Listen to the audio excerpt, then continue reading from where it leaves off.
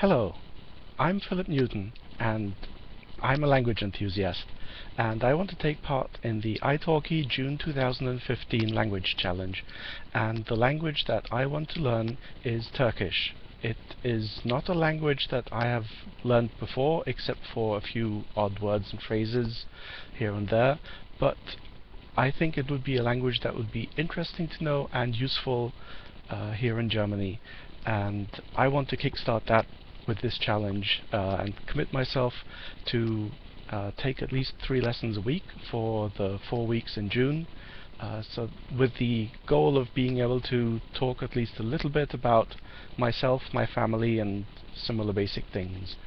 Benim adım Philip. Türkçe bilmiyorum. Türkçe konuşmak istiyorum.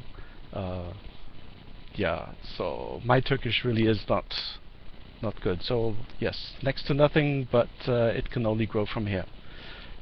So wish me the best of luck. Thank you.